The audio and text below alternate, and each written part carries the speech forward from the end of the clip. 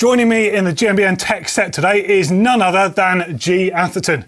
Now, G shouldn't need any introduction, but in case you've been living in a small hole in the wall or something like that, G is a bit quick on a downhill bike. Now, he's got a British title to prove that, along with the European title, a world title, and 2 gold medals from the World Championships. Now, G has ridden for loads of bike companies and loads of different brands over the years, including Muddy Fox, although that was on an Intense, Giant, GT, Commensal, Trek, and now, of course, Atherton bikes. And we're going to be asking him all of your questions, so stay tuned. Okay, so we have loads of questions to ask G that you've all helpfully been sending in, but I'm going to jump the queue here and I'm going to ask him a question first before we get trucking with stuff. Now, G, what is your favourite bike that you've ridden or had from all of your years of racing? Nothing current, not allowed to say that. Okay, good question. I'd say the first one springs to mind would be the Intense from 2004 that I won my first World Cup on. The old red one. Which was stickered up as a Muddy Fox. Yeah. It was an Intense M1. Yeah, M1 SL or something M1, like that, yeah, that's it.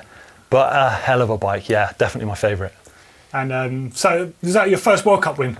It was, yeah. So first World Cup win, and yeah, that one stuck with me. Nice. Right, so we've literally got so many questions to ask you. I'm just going to keep trucking through them and see what we can get through. Okay, so first one is from Harry Selick 08. What was your inspiration for switching and innovating your own bike brand? Oh, good question from Harry. It was a dream for a long time. It was something Dan and I always spoke about, you know, talked about things we could do, the possibilities it would give us, but it really was just a dream because, you know, you don't do that. You ride for sponsors and ride other people's bikes. You don't start your own bike company. But then we started to talk about it more and more, met some people we kind of talked about it with, and slowly we started to see a possible path, how it could happen. And suddenly it went from what if to maybe, and then we thought we have to go with this. So we followed it up, we jumped on the ideas, and it was nerve-wracking, and you know, we made some big leaps of faith, if you like. Awesome. Okay, I'm going to keep cracking. I actually want to ask you questions off the back of that, but I want to keep going with what everyone's asked. So, Turbo doing things. What made the robot bike's production model so intriguing that you saw it and went, yes, that's what we need to do? And he says also, laser sintering is sick. As an engineer, I'm fully on board. But as a rider, what made it appeal to you? That's a good question, actually. Yeah, very good question. It's the additive manufacturing. It's the freedom it gives you. You know, as a rider, you want to be able to improve things, change things, you know, adjust things here and there, perfect things. You don't want to hear, yeah, we'll get you that bike in 3 months' time. Maybe the change is made, maybe it's not. You know, you want to be agile and you want to be able to move and go with whatever's kind of working for that moment. And you know, with additive manufacturing, we could do that. And you know, we realised this would give us the freedom to create what we wanted to ride and what we wanted to race, and that was enough for us, you know. I love it. It's bonkers technology. It's so cool.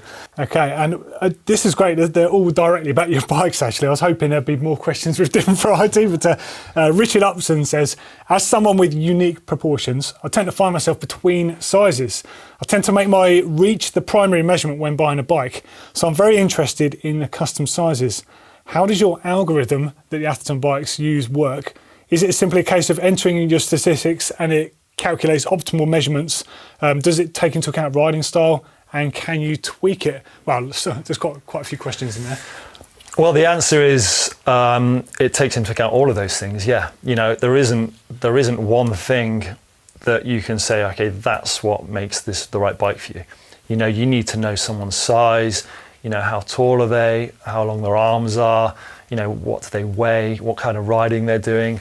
And this is all taken into account. And, you know, yes, there's a fit calculator that they can go on and put this geometry into, and then it'll say, this is what's recommended for you. Or sometimes it's a case of, you know, a conversation with an engineer. You know, what type of riding are you doing?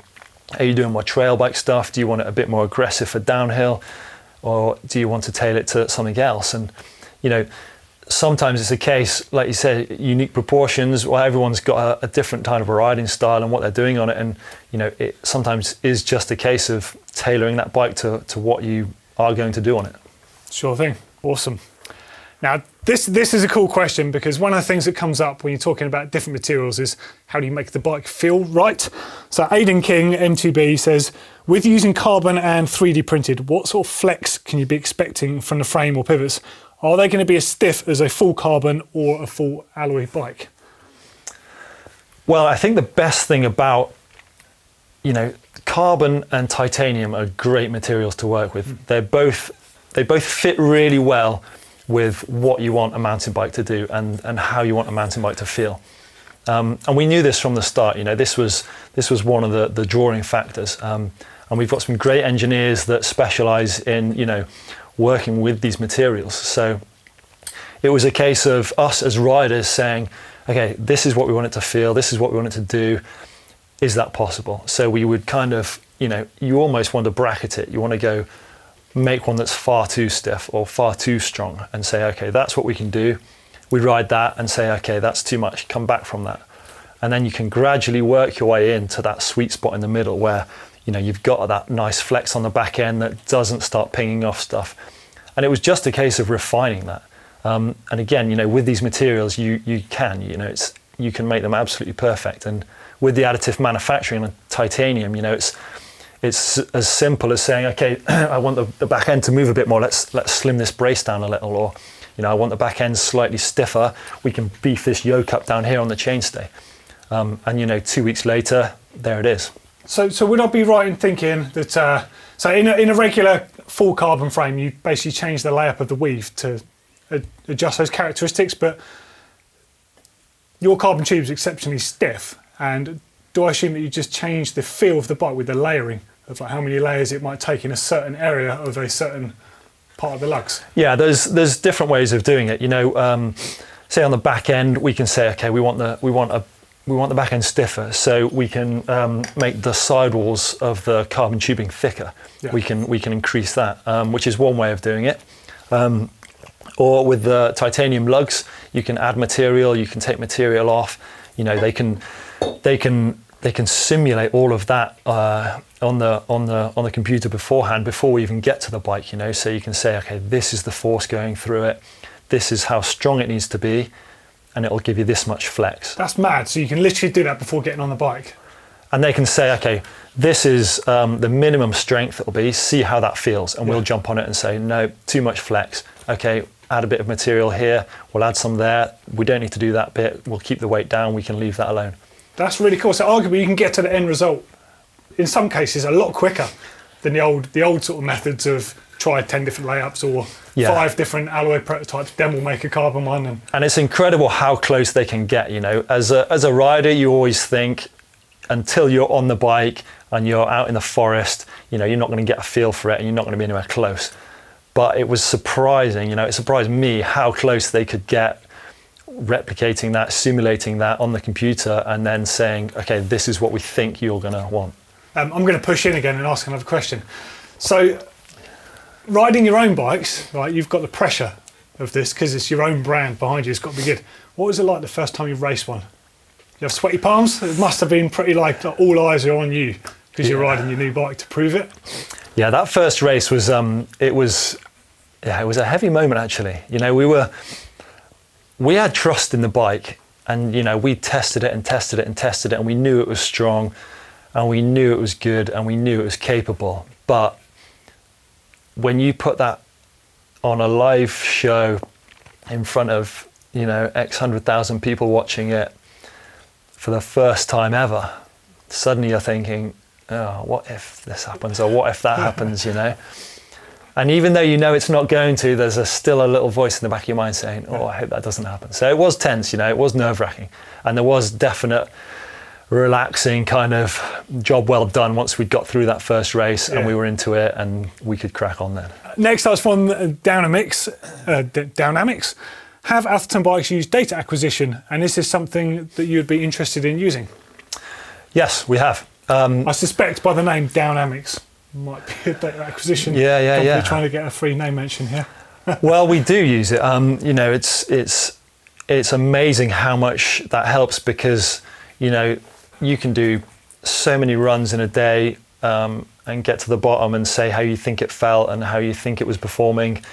But when you've got that data from a run there on the computer, telling you every little detail and every little change, you know, what the suspension was doing, you just get so much more feedback. And, you know, guys like Dave Weigel, who designed the suspension, you know, those guys, they function on data. You know, the more information you can give them, the better product they give you back. Sure.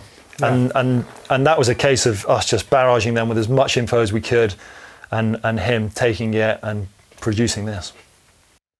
MD Morg, this is a great question. Say you were top 3 in every race for the last 3 years, and not counting Atherton bikes, and you had free choice, which manufacturer would you consider taking the Atherton family to with the current lineup? So that's kind of part 1. And which brand, if any, could rival your excitement that you get from Atherton bikes in terms of development and vibe, maybe fit your personality? That's like a ridiculous question. Yeah, very good. I would say Commensal. Yeah. I love the, you know, it's a great vibe there. Those guys, you know, I love the way Max Commensal operates, the way they've kind of created that brand, the way they've kind of worked with their race team and their other riders. You know, they've really created something quite cool there. You know, it's got that family feel to it, which I love. And I'm really pleased you said Commensal, actually, because of the racing heritage behind the brand, and with Max, of course, who was exactly, fast Frenchies back in the day. Yeah, we're good friends with Max. You know, he's a great guy, and I love what he's done with the brand. And you know, we look at them a lot for inspiration. You know, awesome. Okay, next up is from LC1019. What was the process like to define the kinematic, and what aspects of the kinematic is most important to you? Well, the kinematic of the bike is massive. You know, it's the heart of the bike. You know, you need that suspension platform to work well. And we knew that because this bike wasn't just a bike we wanted to sell, it was a bike we wanted to race World Cups on. And if you're racing on a bike that doesn't have great suspension, then it's going to struggle. And, you know, working with Dave Weigel, it was a case of us sitting down and him saying, okay, what do you want this bike to do? How do you want it to perform? And, you know, we've spent years deciding that. We've spent years kind of honing what we like, what we don't like, what works. And, you know, we would sit down with Dave and say, look, we want the suspension to feel supple off the top, but then we want it to ramp up and catch us on those big hits. You know, it's got to do this, it's got to do that. I run the bike quite progressive, so, you know, when you're at home on the wet, slippery stuff, it's supple off the top and really tracks those wet routes. But on a World Cup track, when you're taking those big hits and taking those big jumps, it still holds you up. So there was a very specific job that it had to do, and, you know, we've translated that into the downer bike and the trail bikes. Yeah, and also just interesting that you're chatting about Dave Weigel. So your bikes use a DW6 linkage. So a lot of people might not realise this. You see the DW note down there by the dropout. So normally you're used to seeing the DW link. It says DW6, it's a 6 bar rather than a 4 bar.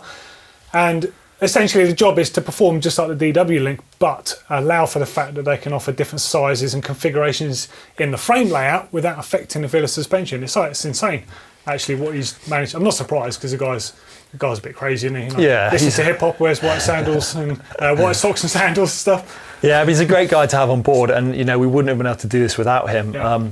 And like you say, you know, the suspension had to do a very specific job. It had to work a very specific way, and it had to fit in with that additive manufacturing technique, where you want it compact, you want it slim, you know, you want it quite neat in the bike. Yeah, it's interesting. I think it's you know, you're doing a lot of firsts with this bike brand. I think it's really cool. Okay, next up is from Potter D17. How did you know where to start with designing a bike? Did you have any knowledge before starting, or was it all outsourced from professionals?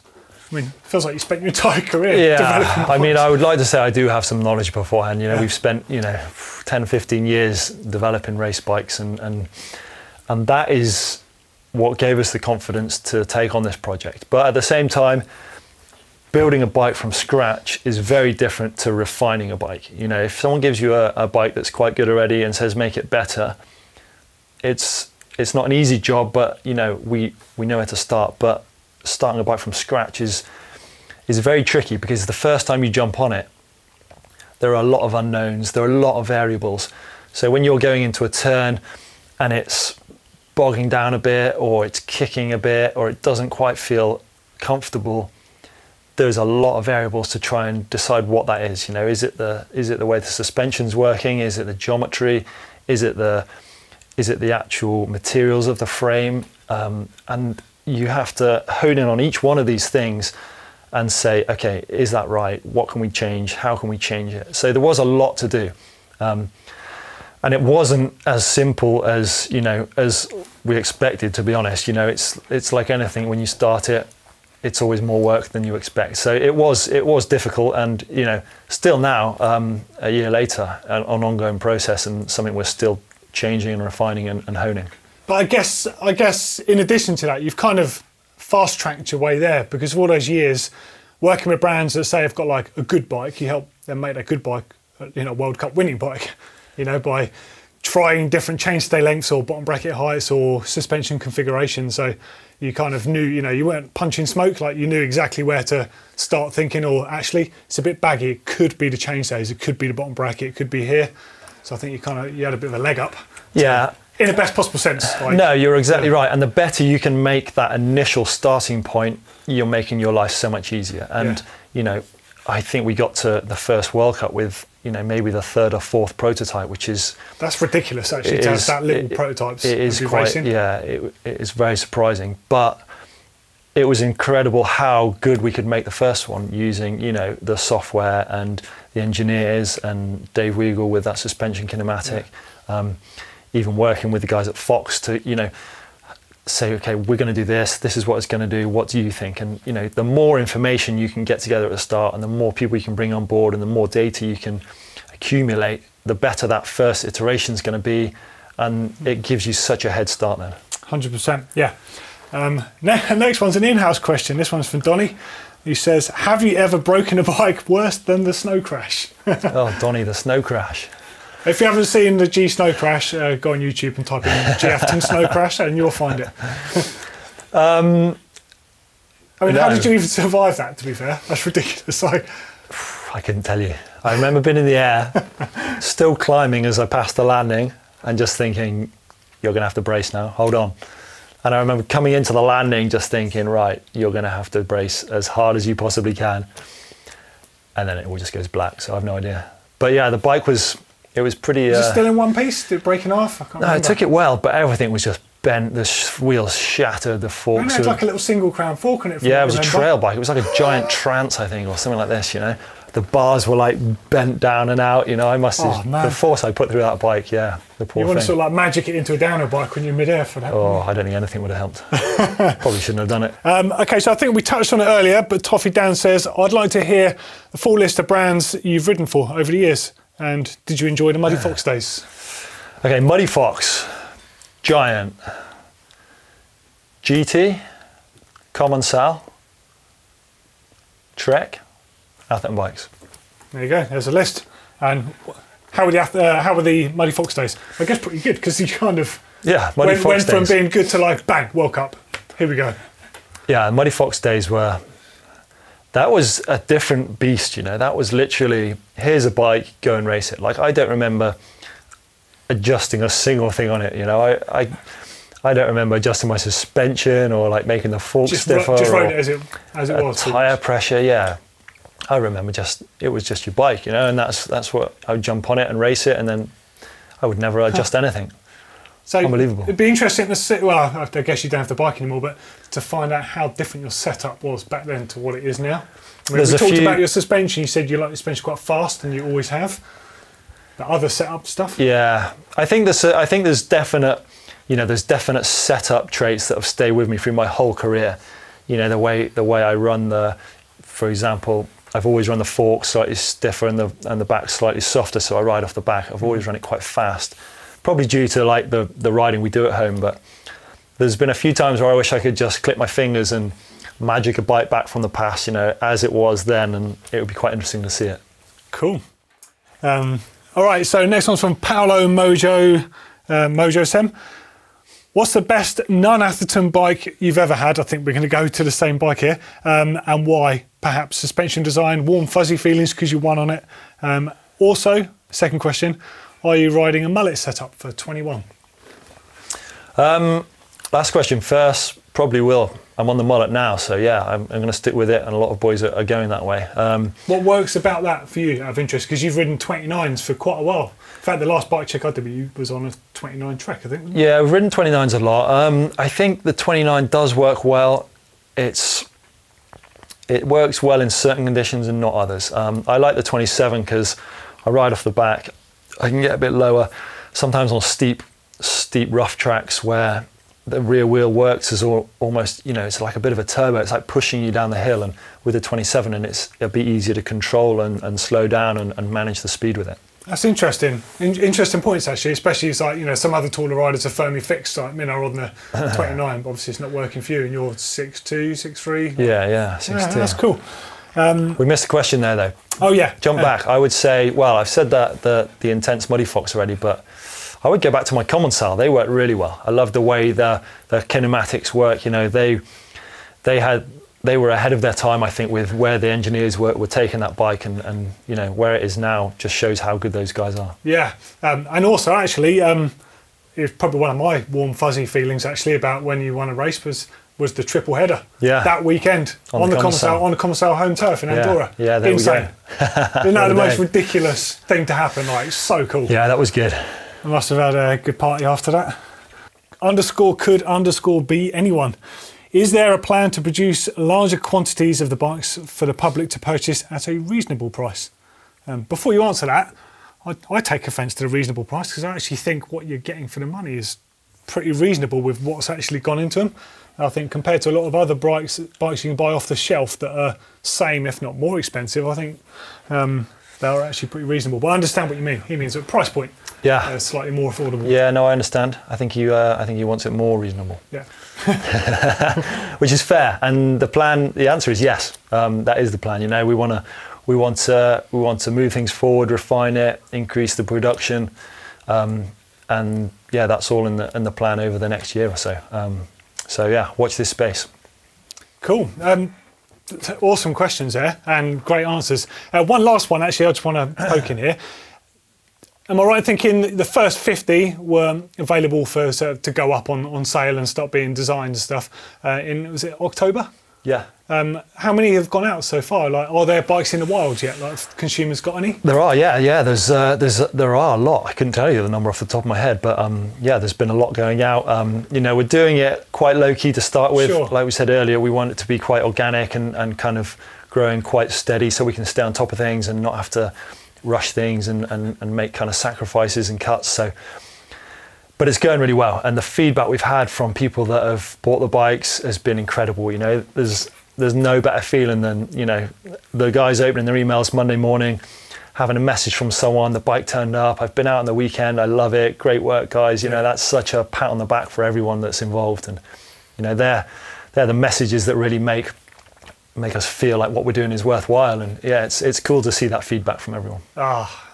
I'm envious in the nicest possible way. I think it must be so satisfying, and fair play, G. I think it's amazing. Thank you, mate. What you and the family's doing. Some great questions there from everyone. If you've got any more for G, he might be visiting us again soon, so get him in those comments underneath. Thanks as always for watching our videos, and we'll see you in the next one. And look out for a G Pro bike coming very soon on GMBN Tech.